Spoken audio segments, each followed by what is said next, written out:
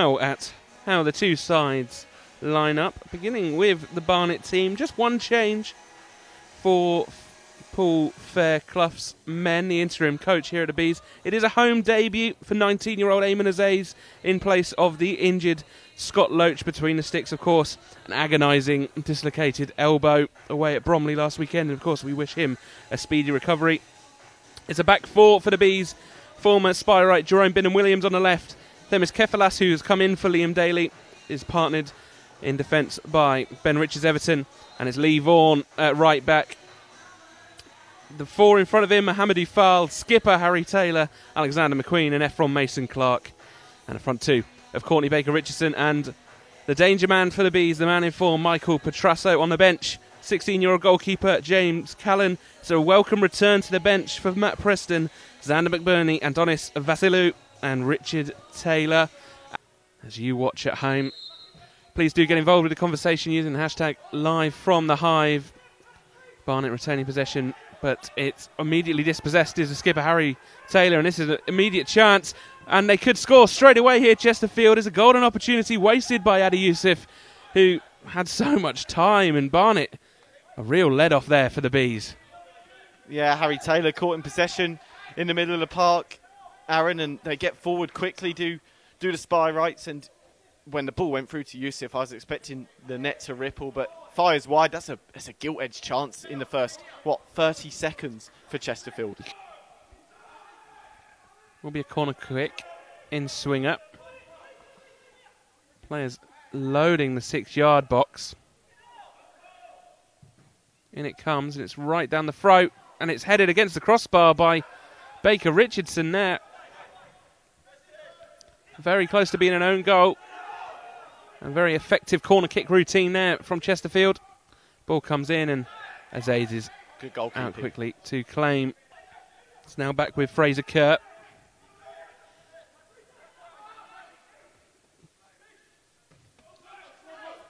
Fraser Kerr clips it across. Joined very recently from Torquay, played here at the Hive back in January for the Gulls. Here's Asante dropping deep, looking for an option in all blue, finds it in Tom Whelan. Skip away and another chance here, and it's almost rolled into the bottom corner. The chances keep on coming for Chesterfield, and they keep on squandering them, Adam.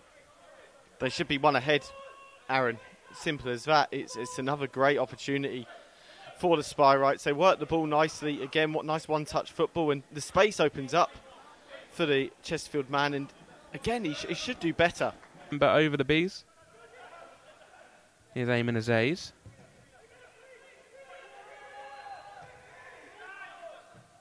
Here is Asante. Heads it forward towards Clark. He's got Whelan on the overlap. Chance here. And this time, the Spyrites punish the Bees, and it's Tom Whelan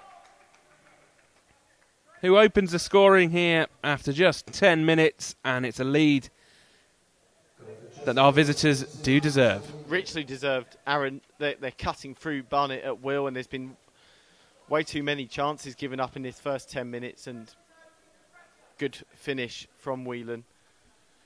Azaze no chance. Absolutely, the 24-year-old with his third goal of the season since joining in December 2020 from Weymouth. Former Yeovil and Chippenham Town man made no mistake as he was played through there excellently. A penny for Paul Fairclough's thoughts as he just brings out his notebook in the dugout.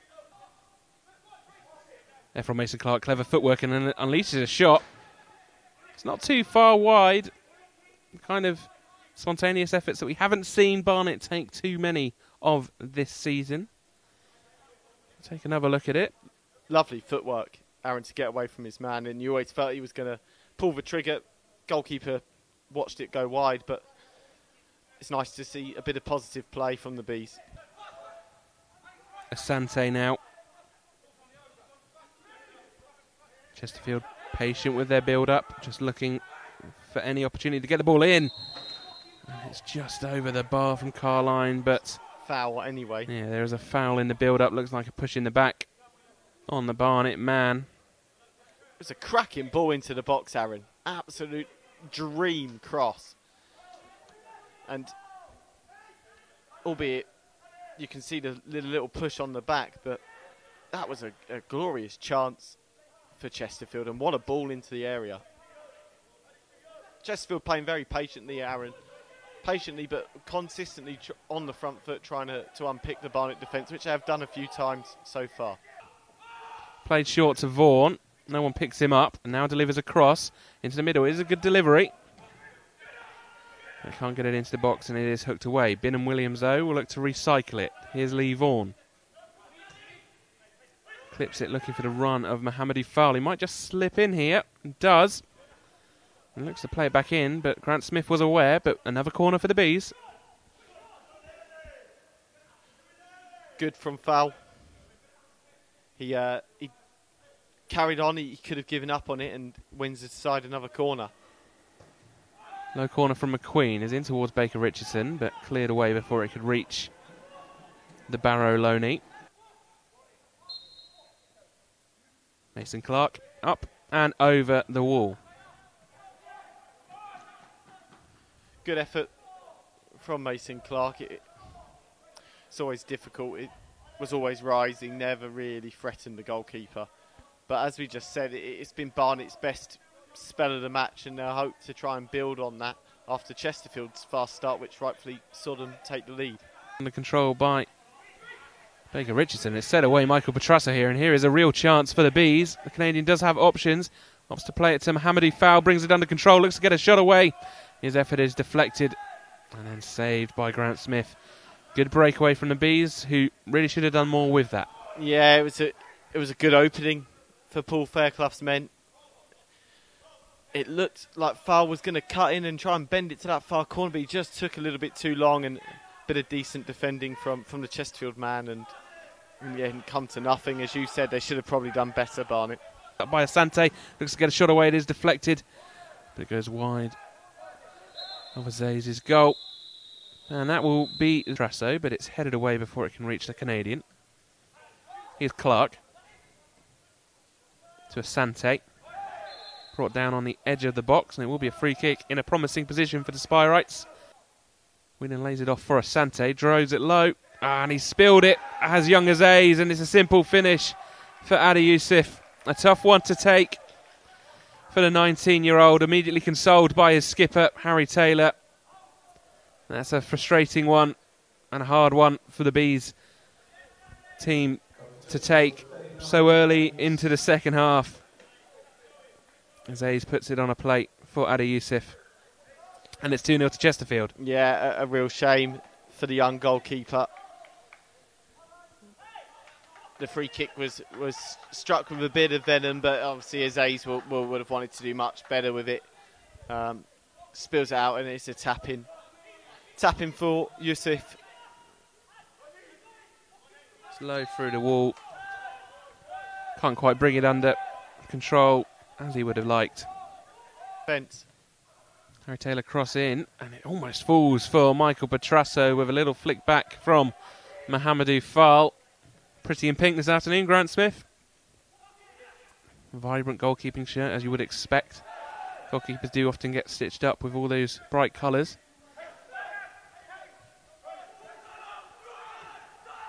Here's Carline.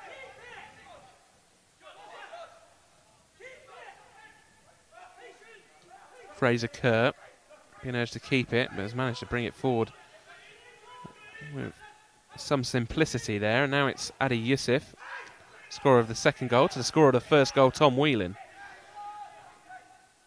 Here's Clark. Asante now. And you don't want to give too much space in that position.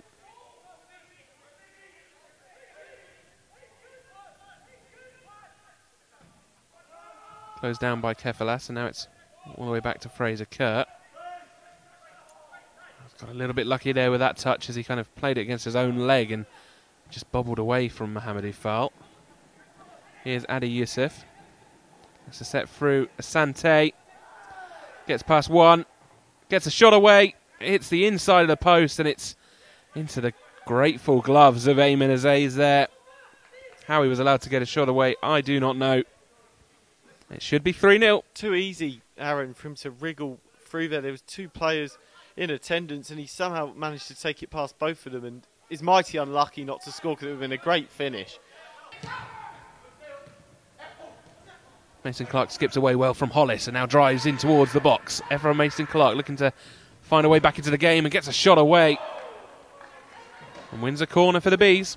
Good from Ephraim Mason Clark. That's what the Barnet fans want to see him doing, getting at players, getting at the men who are trying to mark him, and he skipped past 2 there with ease, and his shot deflects wide.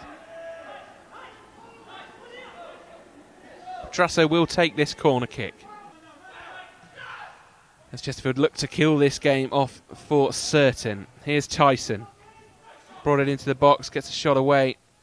Azaza down low to claim. Quite congested area. Barnet need to find a little bit of space. They have it in Antonis Vassilou over on his right hand side. A few step overs. Now look to get this cross in. Sends his man one way, crosses it in the other, and it's going to be an overhead kick from Ephraim Mason Clark. That would have been spectacular, but it's just over the bar. But it's Barnet's best opportunity of this match, Adam, and it's come in the 89th minute. Yeah, it was good play by Antonis Vasiliou. Good ball into the area to find Mason Clark. It would have been a fantastic goal, but you can see the confidence that Vasiliou has, and it was a good effort from Mason Clark, but over the crossbar. And as you say, that is the Bees' best opportunity, and it's come way too late.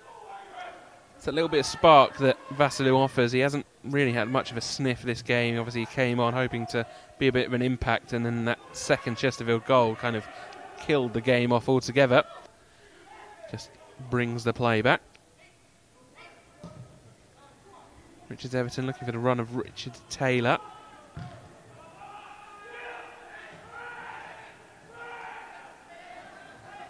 There's Everton having a real battle there now in the midfield. And clips Tyson. Curtis Weston not very happy with that.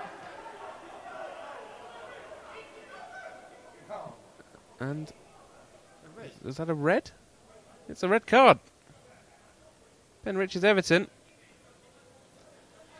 has been sent off. And we thought disciplinary issues were a thing of the past. Well, Ben Richards Everton just lost his head a little bit there, and the Bees will play what is left of this match with 10 men.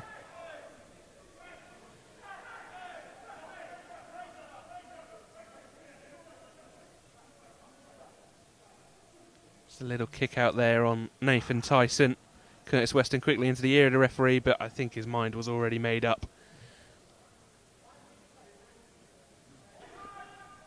Side who've been resurgent under James Rowe.